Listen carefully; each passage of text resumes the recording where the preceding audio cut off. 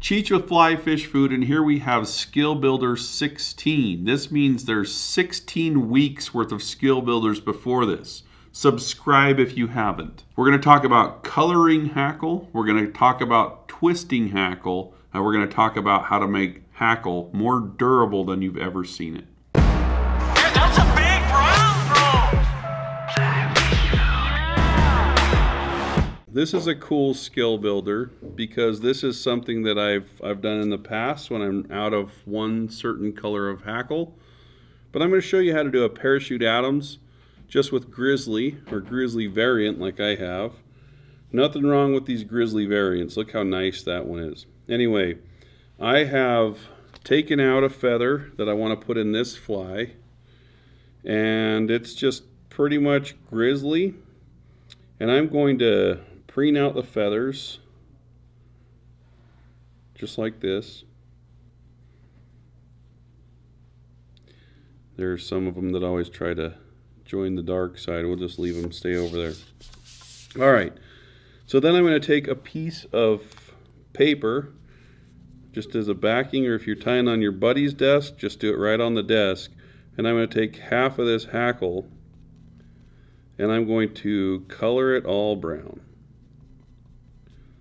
I probably should have got the fat Sharpie. Do it a lot faster, but I'm just going to get all the fibers on that one side. And as you can see against the paper, now I have brown highlights on my hackle, just like it's half brown, half grizzly. And it's important to do that. I like to tie those so that the shiny side of the hackle is down. So make sure you're coloring the side of the hackle that you want to use, or just do both sides and be safe. Alright, let's bring this vise over here and we'll tie this in and see how it looks. So here I have a parachute-ish type fly. I do have, you know, grizzly hackle fibers for the tail, dubbing body, so this is kind of like an Adams. So I'm just going to trim the stem. We have other skill builders on how to tie parachutes, so I'm just going to kind of go quickly here, and we're just going to do the completed fly to show you and give you an idea of what this really looks like.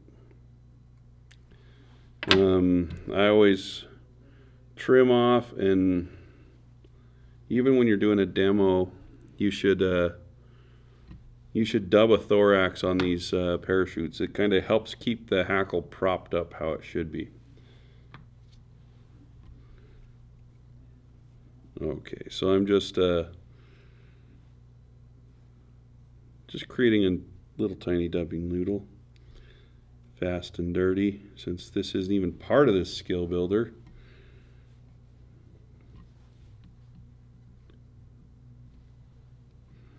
Alright, so here we have our hackle. It's going to be finished by wrapping it around the hooks, or the parachute post.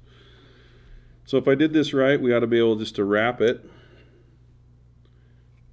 and just one turn under the previous. And the way that I like to tie these off is just with my thread on the post. We do have a video on that as well. One little hater down there that didn't want to get out of there. Alright, this is how I finish my parachutes. You probably have seen that by now. But we're just going to turn this upside down now so you can see the color profile of the hackle.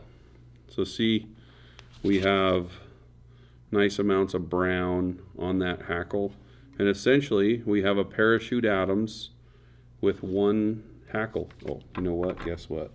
Sorry, people. Now we do. Anyway, kind of a cool, fun technique to play with. This is a cool tool. We've had it for, I don't know, about a year in the shop. And it doesn't look like anything that cool.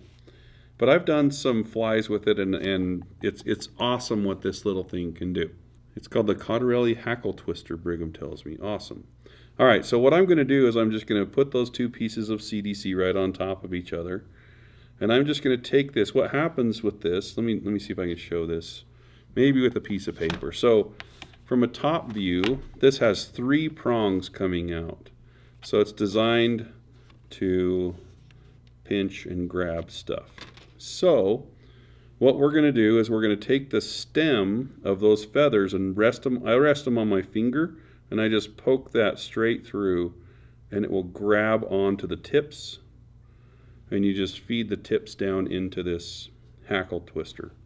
And I'm going to make sure that my first wrap, the tops of the feather kind of go under the rest of them, and then I'm just going to wrap that forward, and it will wrap some up high, some down low. And what you're going to do now is you can take all of that CDC, preen it forward, and you're going to pull it off the tool now. Okay? So all this junk goes away. That's just stem and waste. And now you've pretty much, and I probably should have made the CDC stay one direction, but as you can see, now you've got a really dense little clump of CDC that's perfectly modeled between the 2 colors that I chose. Okay, that's an awesome little technique we've been playing with. I use it mostly with Marabou. So check this out. This is a cool way to make like a dual color tail on a woolly bugger. So you're going to do that same thing, but I'm going to poke that through here just like we did with the CDC, and I'll get that started. I should be able just to rotate this and go upward, and it's just going to splay all that Marabou out into a big old mess. Okay, in fact, I lost hold of that last piece of Marabou, but that's fine. So I'm just going to pin that against the stem, just like yay, and then I'm going to take all those fibers and brush them out. Okay, so once I'm here, I'm going to pull those all off, and this is all that stem and waste. We're going to get rid of that, and now I've got a really cool Marabou tail using pretty much all the Marabou off of those fibers. Now if you were to tie this in, there's a big old clump of gnarliness here, so get in here and clean up some of the tips with your fingernail, just like this. And if you can get a bunch of that fluff out of there, which works great as dubbing, by the way, you can have a much slimmer tie-in point for all of that Marabou.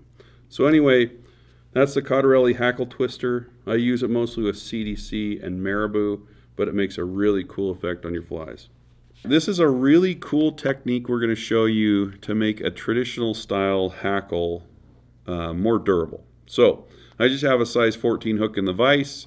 I've got bright thread so you can see what's going on, and I just have a 100 pack. This tends to work best with saddle hackles, but it will work with anything. So I'll just tie this in like we normally would. Brigham's made me redo this video like 8 times. So I got to make sure that my thread's still good. All right, here we are. We're in. So I just tie in the stem, and I'm going to drop my thread back behind the tying point and let it hang here. And for demo purposes, I'm going to throw in a little half hitch and just move my thread out of the way. No one wants to watch that swang all around. So now the next step is I'm going to take my hackle and I'm going to start wrapping that forward, in leaving a little bit of room between each turn.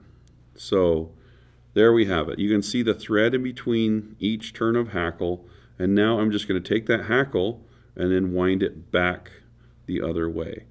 Now a lot of traditionally dry fly attractor patterns specifically call for 2 pieces of hackle to make it thick enough. So as you can see, as I wrapped it forward and now back, and that is a nice thick piece of hackle. Some of them got a little squirrely on us in the front, but we can just push those back, and then we'll wrap our thread up and tie those down. But essentially, once you have it here, you're going to take your thread, and you can use nano silk for this application. It works really well. And I'm just going to tie that off, and I'm going to do 2 real tight wraps back here, and that's tied down. And then I'm going to take my thread all the way through the hackle, and that's going to bind it down and make it even more durable, and finish at the head. And as you can see, I can make a little pronounced head. It's going to make your friends think you're the cleanest tire ever, because it looks like I've tied down hackle with like 4 turns of thread at the front of the fly. What you do now is you just get rid of that piece, yeet that out of there, get those haters out of here, go hate on someone else's fly. This is clean fly zone. So anyway, there you have it. That is a really good way to tie a very durable hackle on a traditionally hackled fly. I use it on the grumpy frumpy and the bionic ant most of all. So if you like these techniques, make sure that you like and subscribe all of our stuff. If you subscribe, we come out with these videos every single week. Share them with your friends. You know, you have one buddy who ties atrocious woolly bugger tails. Share this video with them. Make their lives a lot happier.